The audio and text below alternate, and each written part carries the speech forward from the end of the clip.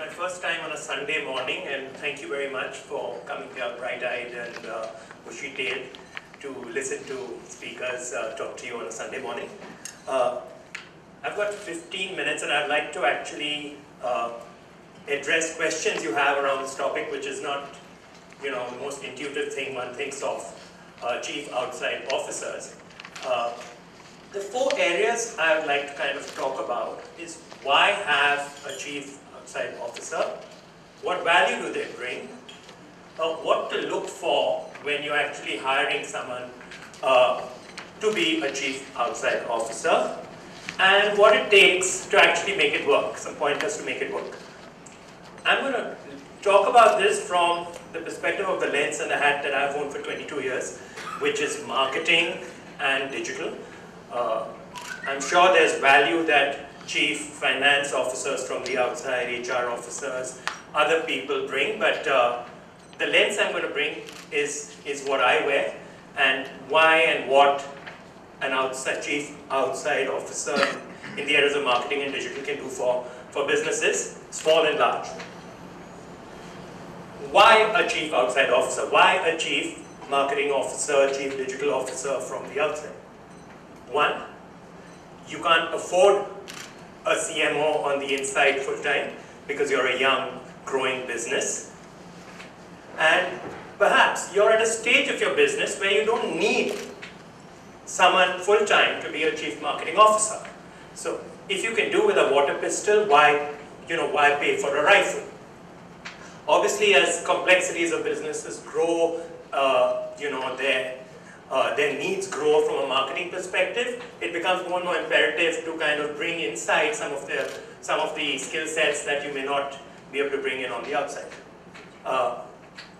The other thing is, you simply want an outside perspective. You have a person running marketing, you have people doing digital, you're a mid-sized, growing, large business. You want an outside view, you want expertise that someone from the outside can bring, you want a viewpoint. So that's another reason to look at it. What will a chief marketing officer, chief digital officer bring to a business? Well, very important, a consumer focus. And this is very, very pertinent to particularly young businesses where they sort of behave inside out. I've spoken to a lot of young businesses. What business are you in? And they say, I am an app that does X, Y, Z. Or I am in this segment. And I'm like, no. That's because the VC who's working with you has bucketed you in that segment in his portfolio. You're not actually in that segment. The consumer sees you somewhere else. So the first thing an outside marketing voice brings is the orientation of the consumer and what consumer need you're solving. Very few businesses, at least the younger businesses, tend to see it that way. Mature businesses have learned over time, it's not about what they do, it's what consumers buy. Those of us who went to B school learned that people don't buy an electric drill, they buy a hole, a 4-inch hole, right? Very often you forget that. So that's one point you get. The other point, and that's wearing my digital hat, it's very complicated. Digital channels, someone said you need to be on Instagram because you're a service business. Someone said you must be on Twitter, but you must be on Facebook. And, but you must do Google search, and we must put videos on YouTube. An outside voice, an outside counsel will help you orchestrate the pieces. There are more and more channels, there are more and more narrow spaces, which are important. But you need to know how to make music. So much like Zubin Mehta plays an orchestra and doesn't play 84 instruments, but there are 84 musicians that he makes melodious music with. Your chief digital officer on the outside will help the channels make music. Marketing channels, digital channels, consumer channels, the interplay. Another way to look at it is Lego blocks. The blocks are the blocks are the blocks. Every set of Lego boxes has exactly the same set of blocks. The way you stack them up can make one structure. Stack them up another way, you can make another structure.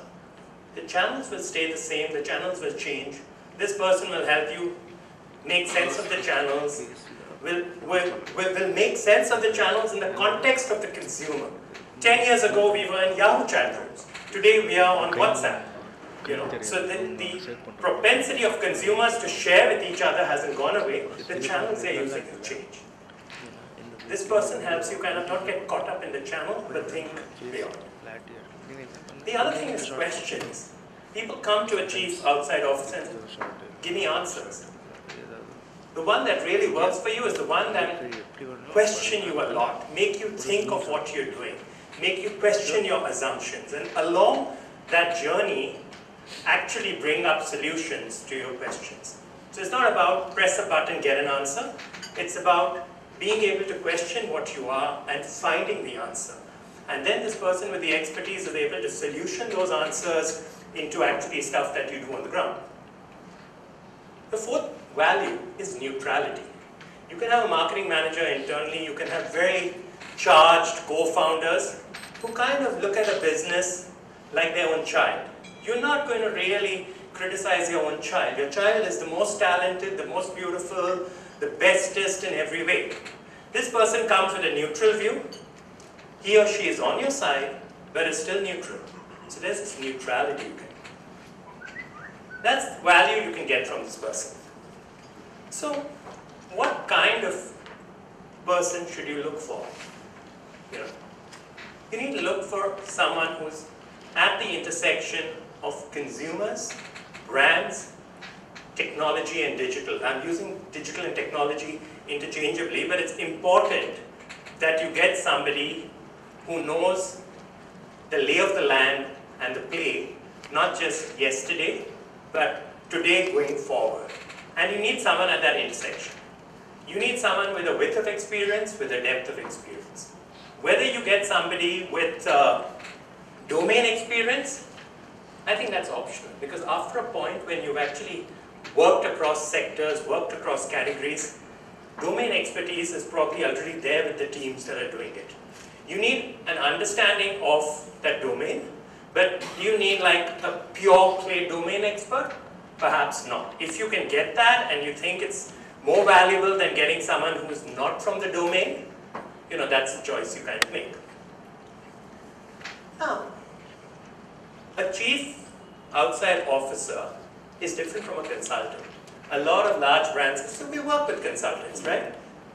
Isn't this a consultative role? How is this person different from being a consultant? Well, a consultant is usually tasked with a start-stop kind of a project.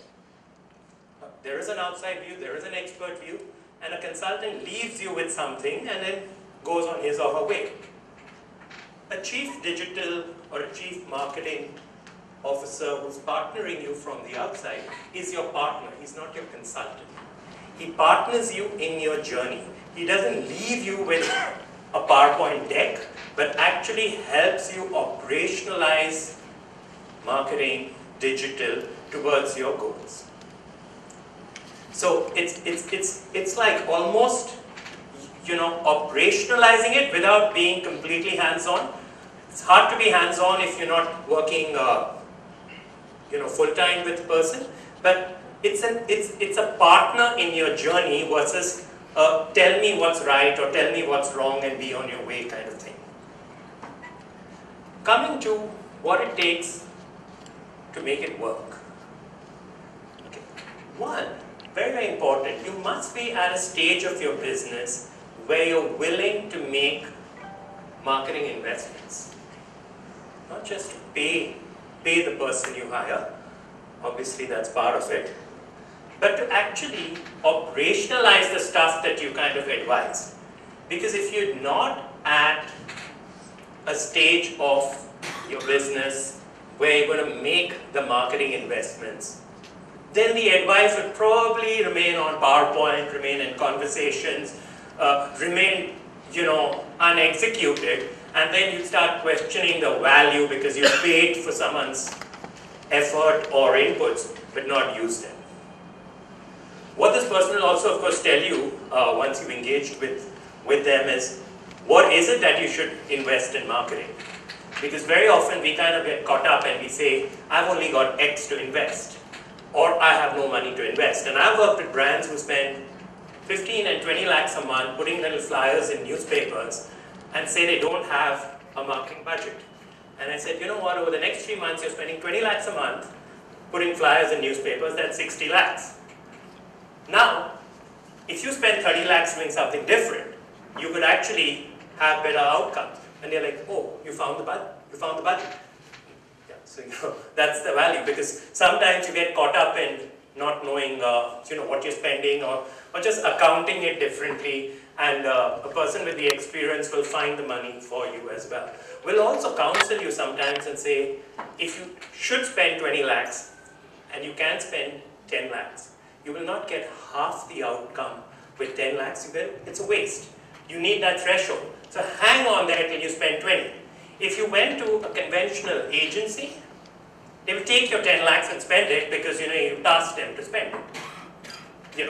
They're not tasked to tell you what you ought to do, because while they're partners and all agencies like to be considered partners, they finally come at your problem from answering what you want, which in many cases you don't know what you want because you're not the expert in that space.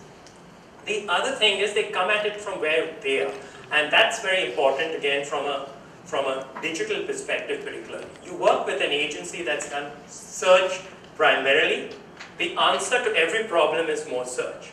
You work to an agency that does mobile app development, the answer to every business problem you have is a new mobile app. And this orchestra player or this conductor that you bring in will actually help you kind of say, it's not the mobile app that you need to do, it's the customer touch point that you need to improve, or the service delivery, or the packaging that you actually send something across. The other very important thing to think of and to remember to make it work is that there is a time cost of learning on your own. A lot of young brands particularly, come and say, no, but we can figure it out. If you take 6 months figuring it out, your competition is doing stuff, your consumers are getting pissed off, and there's stuff happening there. Do you want to wait to learn, the hard way, or do you want to actually be prepared earlier? So that's something to think of, particularly if you're a young brand. The other thing to think of is very important.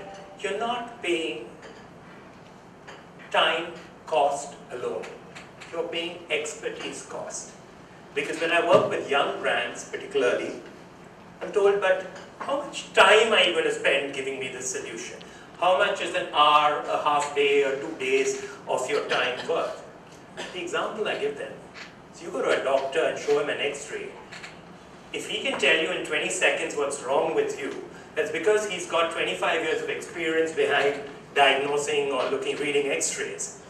Is his counsel more valuable if he took 7 days to tell you half the stuff? This is very, very important to look at, and it's something that comes up all the time. How many hours will give me what value? To use a cricket analogy, if you go to an expert and you ask Rahul Dravid what's wrong with someone playing a cover drive, and he tells you intuitively that the head is not in line with the bat, that's because he's seen those shots being played 2 million times. You can go to Google and you can kind of try and self-diagnose it.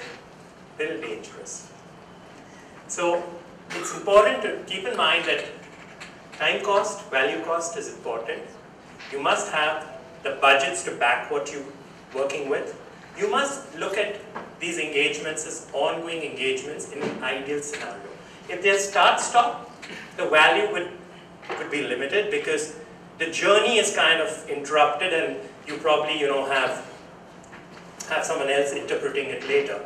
So again, get into it when you have the budgets, when you have the ability to extract value and to actually run the journey with the chief outside officer. I don't like to call it agency-client relations because very often this person may be an individual who will work with partners to actually deliver value.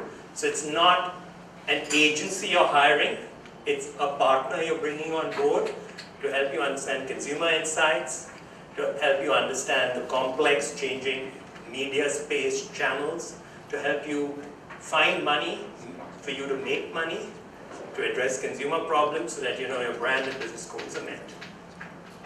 That's it, ladies and gentlemen, and I would welcome questions from the audience.